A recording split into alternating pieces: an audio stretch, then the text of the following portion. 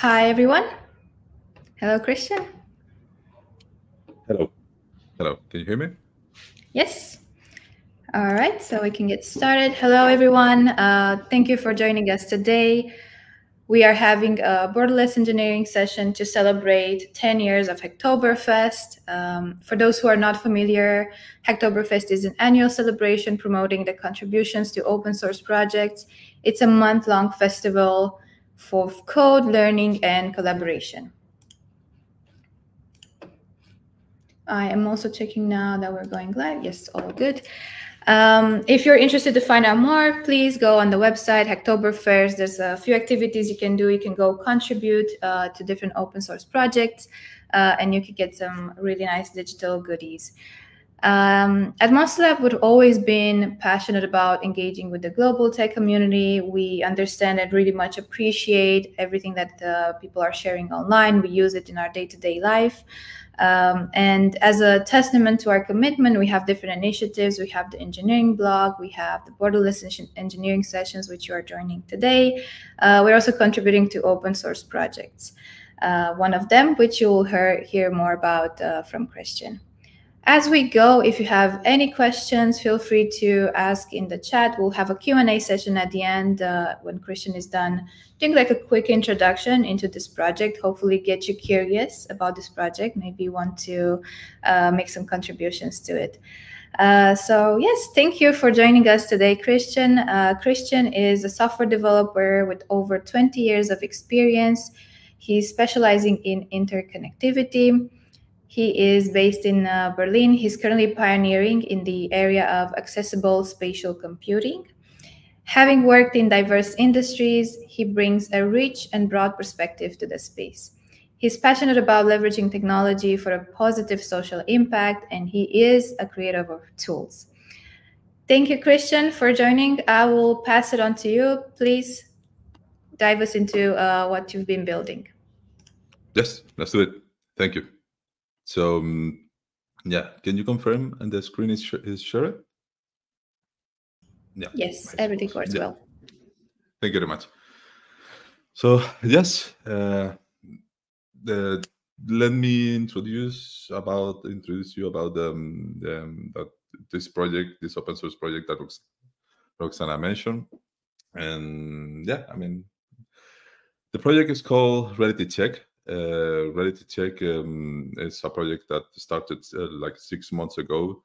It's already on GitHub. There is this repository with the current version, which basically is targeted to iOS. More on that later. And basically, it's runtime inspector of reality kit hierarchies and expose some options for the debugging sessions to help while developing AR applications on iOS and iPadOS mainly, right? You can use it currently. There is some documentation attached, right? But I will comment more on that a bit later. So why we started this project? So really why? Because basically it has been like an interesting challenge, especially because when I started working with augmented reality, I had personally I had a limited understanding of what it really meant, Reality Kit, and the architecture that Reality Kit uses, which is the ECS. So I needed a better way to do that. And for that, I created many small tools that I could include in the projects that we were working, and like buttons to activate and deactivate. And the thing is, like, it was like a lot of manual working, and I could not reuse as much as I wanted at the time. So I needed a better, like a more canonical tool for solving or seeing these issues. And then I didn't have a proper pipeline flow to work on augmented reality apps. I started to find out that there are many differences between platforms, and things that I was able to represent on iOS, I was unable to use them on macOS. Especially the lack of ARKit on macOS was super limiting, and yeah, it didn't help to my efforts to kind of like being able to, for example, fire up our playground and being able to do some example of, I don't know, like a scene understanding, and then like I go back to iOS and apply it. So I did need personally something to help on that. So how you can create a tool that can create, you know, this type of communication. So the first approach, and it's basically taking or assuming that you are running an iOS app on your iPhone, iPadOS. I created some components for SwiftUI that help it to communicate and send data to a macOS running app, you know, host-client relation. So basically that is done through multipair, like a bonjour. So basically the device is going to, once you add the SwiftUI component to your hierarchy, is going to start broadcasting, and the macOS app is going to recognize it, invite it, and connect, and that is going to help us to, or allow us to send data back and forth, which helps to kind of inspect and get the hierarchy of the information from the iOS side, or send commands and actions back to the client app, to your running AR application on your iPhone, for example. Also in this process, I wanted some more context, right? Like what you are seeing on your AR app maybe is helpful, you know, for somebody like is working with you. For example, if you are working, and being able to do that was like a really straightforward thanks to RealityCheck. And I was surprised, you know, how well it works and how fast you can stream real time. So basically, what we did is a macOS app that is able to display RealityCheck and stream on real time, and communicate both ways, you know, with multipair for the hosting, for the client hosting app. So this on context is basically like this. So let me play. There is no sound, but this is the version that you can download right now on development, on the repository. The scene that you see on the middle of the interface is basically a connected live streaming iPhone in this case, and all these parts, like this button, etc., is part of the component that you add on your hierarchy. And the app itself that you are looking at is RealityCheck. It's basically on the left some options to debug AR view, the hierarchy itself of RealityKit, some information about the hierarchy, and then when you select something, you can see more properties, components, etc. And in this case, for this demo, you also can see which of the entities you had selected, which also was something really interesting to me to know, right? There's like there are many issues when you work with AR related to what I'm selecting, what is the parent, what is the transform of this, right? And all these other questions are really important when you do like a 3D maths, you know, like algebra is like a really important, the transforms. And then there were rumors, right? But visionOS dropped, you know, and it was like really exciting because it works, and we knew from the day one that it was based on RealityKit. But the thing is, I was not sure, no, like even if it's based on the same rendering engine, it's going to have the way of using RealityKit. It's going to work on you at the same time. It's going to have the same hierarchy. Many questions, right, arise when this went out. So the first challenge, no problem, is that the API changed completely, right? We have now as a proper SwiftUI API. If you go and download the iOS version, you're going to see that there is some solutions for wrapping the AR view to some hosting controllers, to being able to integrate it on SwiftUI, and some affordances on that. But visionOS is completely different beast, and then that means that the way of inspecting it itself, the AR view, is completely different. In fact, AR view doesn't exist on visionOS. So it was like, okay, now how we inspect this?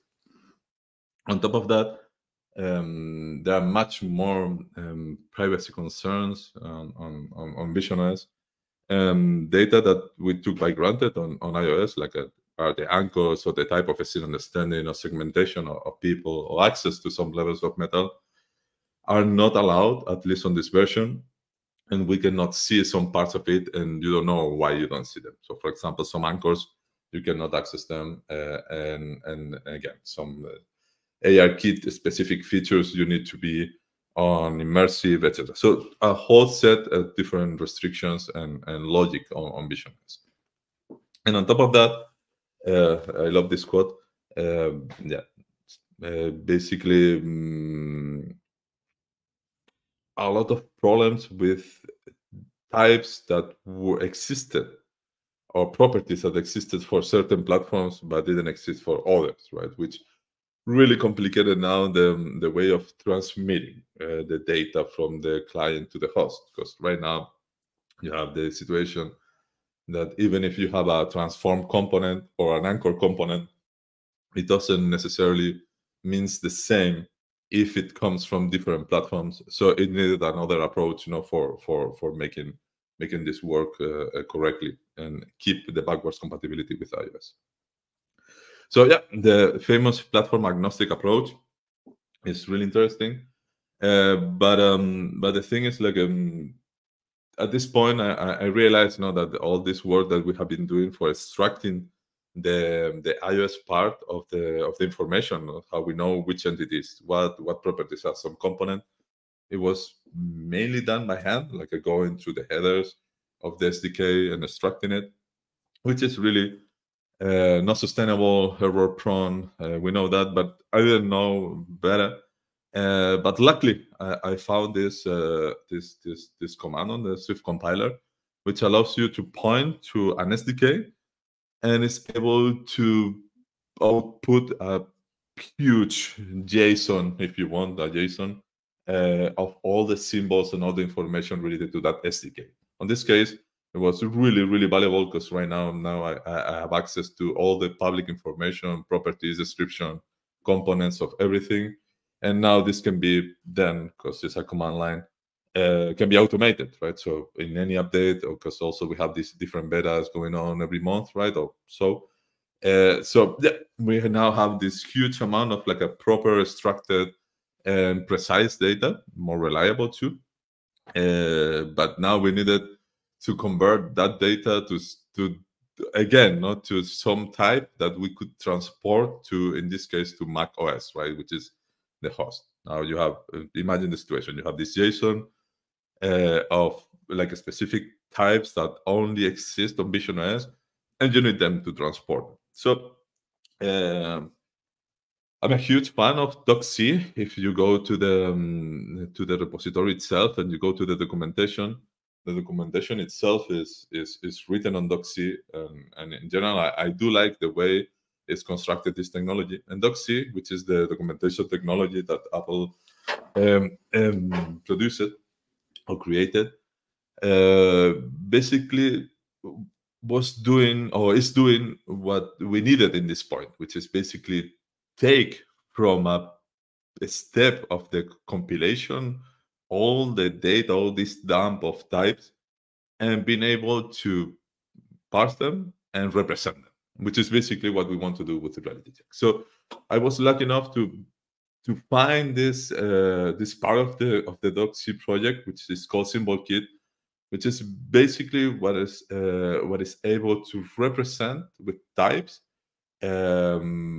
what you have from the dump of a JSON. So from the symbol graph file, which is the output of the previous command, right, the symbol graph, you can now create Swift types and work and filter and do operations with them. Like, for example, in this case, you cannot see it, but you can ask, I want all the types that conform to this specific protocol, which is helpful for filtering the components, for example.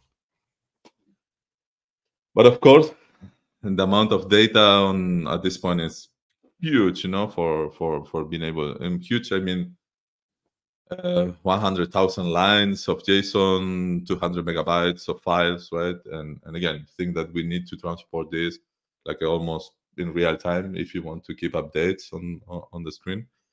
So we needed to create this codable version plus filtering and doing some steps that, again, I did want to reduce the amount of manual work on this. So again, there's some code generation, which could be upgraded on different technologies, but in this case, it's using a small piece of Python that Apple created too, which is called GIF, which means generative boilerplate, and allows to create templates. So I can now extract from the previous 2 steps, so extracting the JSON, converting in types, and now generating, in this case, the codable representation. It can be done almost automatically. This generated 3 different libraries that now are responsible for this part of the work, which were not existent on the previous version of RealityCheck. And the first one is related to the extraction, like taking an SDK and outputting the symbol graph. Second one is the code generation for codable, and there is a third one that is related to introspection itself, right? We have now a different way to also display the hierarchy and the data, which is also like a more closer to the source, no interpretation of the data. And that used custom dump from 0.3. And it's a third library, which is now part of the 3 libraries that are main dependencies of RealityCheck. So now, all this is basically the work has been done for taking visionOS to RealityCheck and being able to automate the process and make it more future friendly. And this is the work that happened. So how it works, and this is not going to be, this is bad. So the new version of RealityCheck, it looks like this, and what you are going to have after install, we can talk about that later if you're interested, how to install in your existing app. Your app, as soon as you install the components, is going to start broadcasting on Bonjour, and it's going to appear on this popover so you can connect them. As I don't have a Vision Pro here, we can use the simulator. Let me make it bigger. And in the case of the simulator, I already have an app that is installed, which is basically the default template one, and with RealityCheck included to show what is the small amount of steps for being able to connect.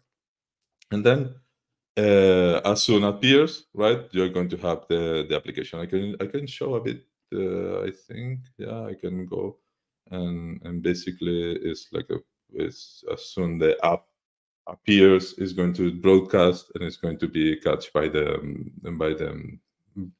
host in this case. And once you have it here, you only press connect, and it's able to send all the hierarchy and everything, and inspector and everything works correctly, right? Now you can see that the interface is a bit cluttered, and this is something like also it's a different workflow from what happened with iOS, which you usually cannot work on the simulator because there are key limitations, and also it's much more limited compared to the visionOS simulator. So what you do usually on iOS is working on the real device and then transmit. But in the case of visionOS, at least until now, we are going to need probably work on the simulator a lot. So this screen, if you connect to the real device, is going to do replay kit, and it's going to show the screens and the volumes with some privacy limitations. But I can tell you it works in the real device. But in the case that you are working, which is probably what is going to happen in the close future, with the simulator, I created like a different view so we can be more comfortable doing what we are doing. And this is going to contain, for example, the console, which is the one responsible for displaying the dump I mentioned before. This is basically how it looks and how it works and what it outputs currently from your hierarchy. Is basically you can see that it's a complete different setup of entities, and there are some interesting decisions. You can see when you select them what you can follow in the bottom the console, and you can see that everything is like a check it on real time, and some interesting data is there. And for in this example, like there is this model sphere.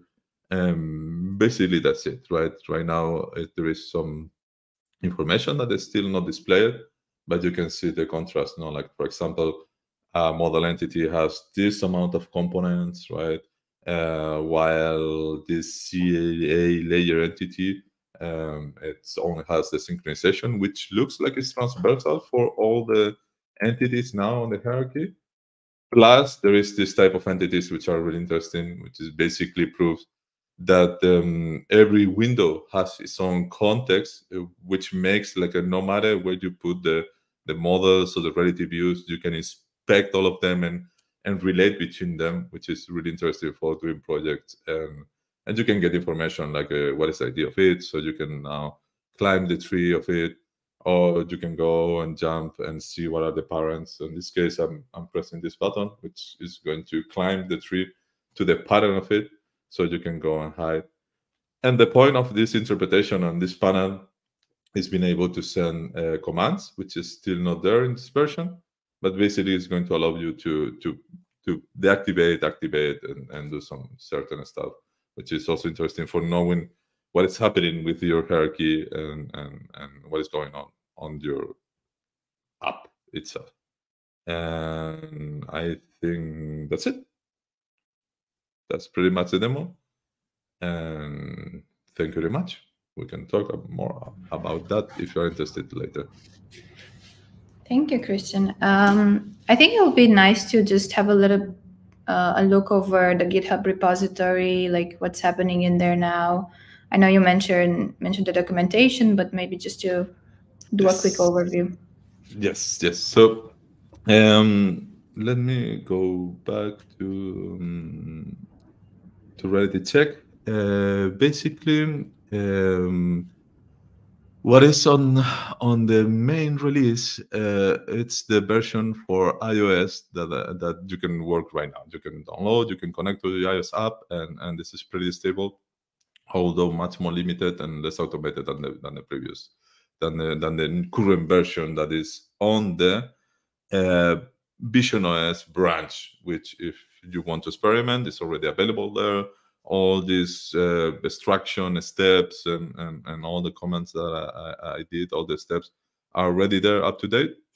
And documentation is not updated yet for the visionOS branch, but if you want to use it for iOS, first also like please, thanks to I said at the beginning that I had a limited understanding of RealityKit and ECS, and please, thanks to these people that they were really, really generous and really helped me to understand what was going on with RealityKit. So anyways, so when you want to integrate this, there is this link for documentation, and in the documentation is basically a step-by-step. You can download the project, which contains some examples. Let me show now. And it's a step-by-step of what you have to do. It's like I try to make it the more economic possible, which is basically to import the library itself, the Swift Package Manager module. You need to add some permissions for Vodure for allowing this multi-pair connectivity and transmission of data, and this is added on the info list. And then in the case of iOS, there was this specific component, which was this hosting controller of the AR view, which allowed to send the data, and that's it. You have now the preview, and it's going to work on the preview. It's going to work on the macOS app itself. Yeah. Do you want me to show Roxana the project? There is something interesting there that maybe. Yeah, sure. Can I? Yeah. So if you download the repository, this is the visionOS version, but the structure is similar on the iOS. You're going to see the dependencies, which are also added to the workspace to being able to edit it on real time, so you don't have to push every time and make these local dependencies. But what I tried to show on this workspace is some examples of how you can use or how you can connect the RealityCheck to different types of app. So you have 4 projects with different complexities and different realities. For example, even something that is running on storyboards and UIKit.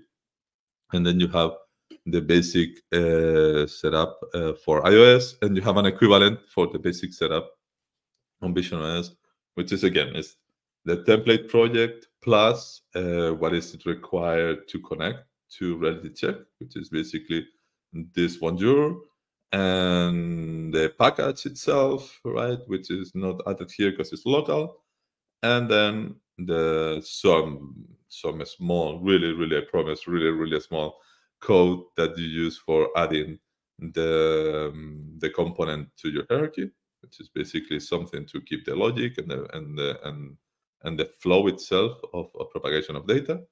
And whenever you have something that you want to inspect, you have a simple modifier that you add, and in this case it's a model 3D which comes with a default template, and you add this modifier, and that is going to create this flow that you can see here. It's going to open, and it's going to, as soon as you open the app, it's going to broadcast. You're going to be able to connect, and when you're connected, you have all the hierarchy. That's it, mostly. Very technical, but at the same time, I try to make it simple.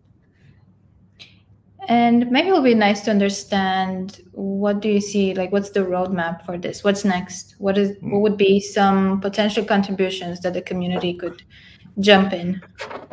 Yes. So while working on visionOS, as I mentioned, the project needed to grow up, right? It needed to improve the automation, the structure itself, right? So being more reliable and up to date with the type of data.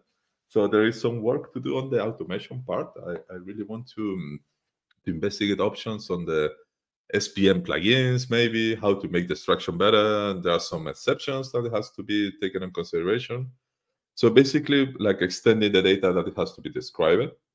And yeah, I have many ideas that we discussed with Roxana previously, that we are going to add it as probably as a GitHub project, so we can track literally as a feature request or something that is internal.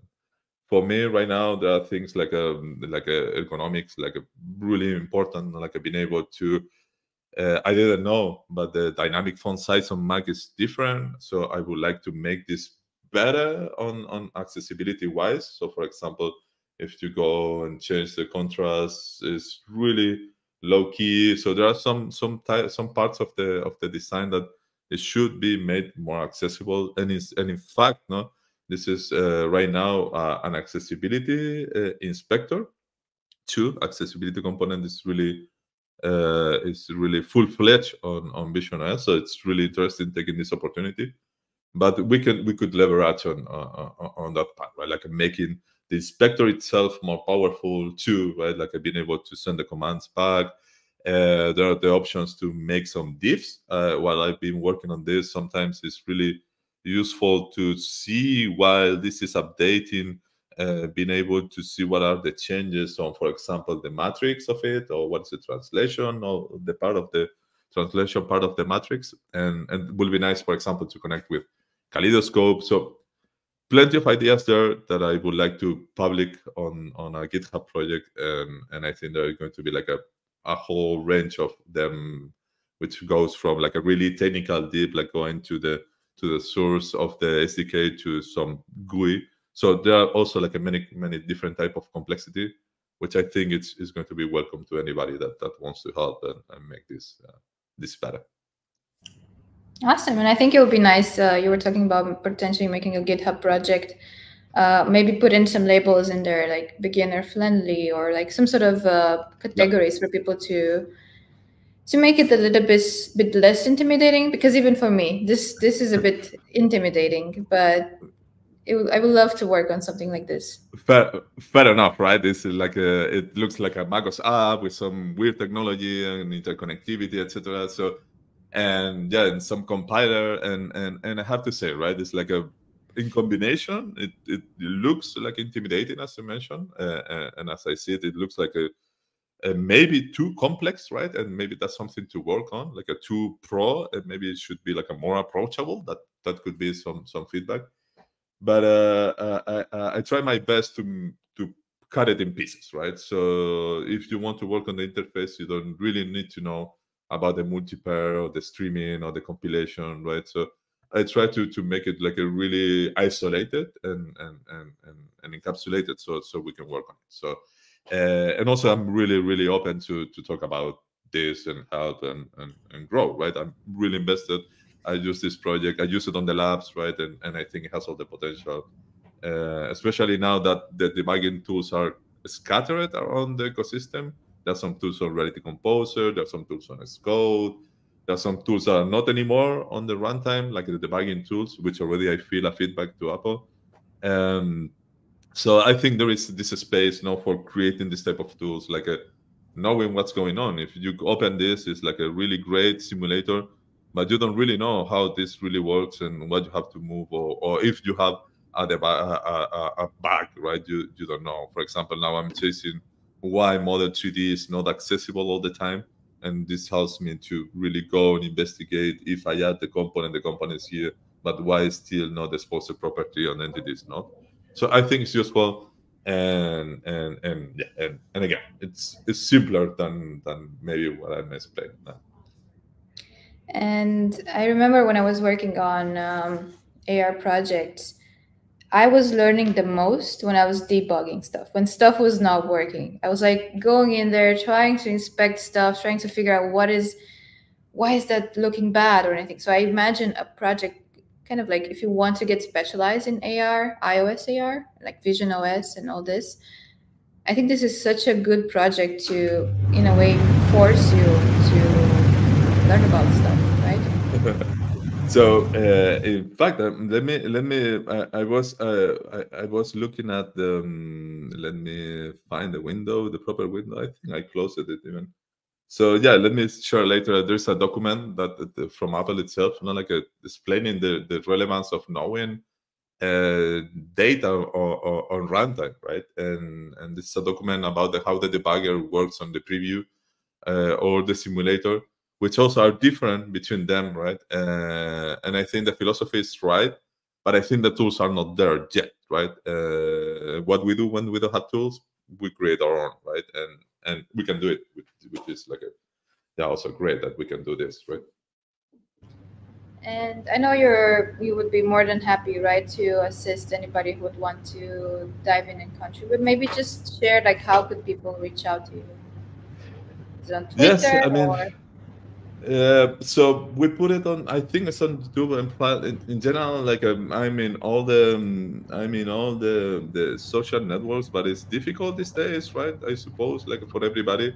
But you can find me with this handle, like this El Cranio thingy. I'm on Mastodon. I'm still on Twitter. Because yeah, people is there. You can find me on LinkedIn, please. On the GitHub repository itself, right? If you find for RealityCheck, you're going to have my email, and you can submit a PR. So basically, I'm really easy to find. But if you want to make it like completely directed to the project, go to the repository. We have to work still on the rules of how we handle the conduct norms, etc. But it's pretty much like a submit a PR, submit a question. There is nothing like that we are going to find, or I'm going to find. So it's going to be really welcome. No, any comment, any contribution, any idea, right? So yeah. So yeah. Also, there's so much potential. I really want to explain now. And maybe something to wrap up if we don't have any questions Yes. at the moment from the public. But I know I'm curious. Vision App, like the Vision Pro Labs, how was it taking this tool there? I know you can't share too much, but Yeah. you can share. So I forgot to put an interrogation mark on this slide. I think I have the slide here when appear, right? When this appeared in front of me, I was like a interrogation mark, right? Is this going to work at all, right? And I was really concerned, right? The thing is, it works. It works really well. I was like really surprised about how well it works. Basically, yeah. If you, in retrospective, it makes sense because it's a huge computer, the Vision Pro itself. But how? Yeah, again, I cannot comment much, but everything worked as I expected on the terms of communication. Replay kit was there, but there are some privacy concerns that limits the visualization on the environment. I cannot say much on that, but that limits a bit the preview. And potentially there are alternatives, which also I cannot comment, which could be coming on future releases. But the idea is being able to, from outside the Vision Pro, being able to see what you are looking on, and at the same time inspecting it. And who knows, right? As I said, Vision Pro itself is a computer, right? So maybe there is a timeline where you have RealityCheck inside the Vision Pro, and you don't need a Mac, or the Vision Pro can help to debug iOS apps, right? Or the other way around, or make all this kind of mix match between devices. But yeah, I can see a world where this inspector and this hierarchy can be something that joins you inside your space. All right. We actually have a question from Melly. When do you think we will be able to simulate hand gestures on simulator? Can we develop tools for it? Yeah, so yeah, it's a good question, right? 14 hours ago, Apple released a new sample project for visionOS, explaining how to make a scene understanding and AR kit possible, right? And which is this sample project, like you pinch and drops a cube, and then you move the hand, and it throws away the cubes. And the thing is, it doesn't work on the simulator, right? It's a great project. It's really simple. The sample is great. But the thing is, like as I mentioned before, ARKit is not on Mac OS, and I think in some sense it seems to affect the simulator capabilities, and the simulator doesn't have ARKit. And hand recognition is part of the ARKit. It's really a privacy level and of kind of computer vision algorithms for understanding this type, and the skeleton of hands is not available on the simulator, and it's not going to be until we have ARKit. So not much we can do on that. I'm really dying for having ARKit on the simulator, and in that front, I totally recommend you, and I transmit the same message, that the engineers transmitted to me. It's like a send feedbacks to Apple, right? It's like it's really, really necessary to say what we need and what we don't need. So please go and say something like, yeah, I want ARKit because this will be like help me to develop certain apps. And they're really open to these suggestions. So this is the path that we are following. We are please asking Apple open ARKit more, especially because we need to work so much on the simulator. And there are many use cases for sure that requires a scene understanding, hand recognition, a skeleton, even body tracking, which is not on visionOS, but potentially could be. It's something like a please, if you need it for your use case, make a request. If you have problems submitting requests, contact me. I help you. But this is the time that we need to kind of like direct the platform so the tools grows in the way that we need. Awesome. I hope that answered your question. Anything else? If anybody has any more questions, now would be the time to do so. If not, feel free to reach out to Cristian. He's more than happy to continue the conversations outside of this chat. We'll have this session available on YouTube to be able to rewatch it. So if you want to dive into this project, you can just go again through the presentation, get some more details, get refresh on that. Okay, thank you so much, Cristian. All I can do is also like wish you good luck in your world tour around Vision Pro Labs. I don't know, you've been to 2 yet, like already. So how many more to go? But I'm sure you want to go to all of them, right? For sure. Now with the ARKit sample, especially, I commented already. But thank you for the opportunity, and please don't be shy on commenting, right? Yeah, as we said before, right? This looks much more intimidated than it really is, and even that feedback is useful. No, like we need to make this approachable, so we can create better experiences, right? So please. Yeah, and if not as a contributor, maybe somebody who actually uses this tool. So I think that kind of feedback will also be incredible to see. Definitely. Okay. Yep. Thank you so much. Happy Hacktoberfest and have a nice day. Bye-bye. Ciao, ciao.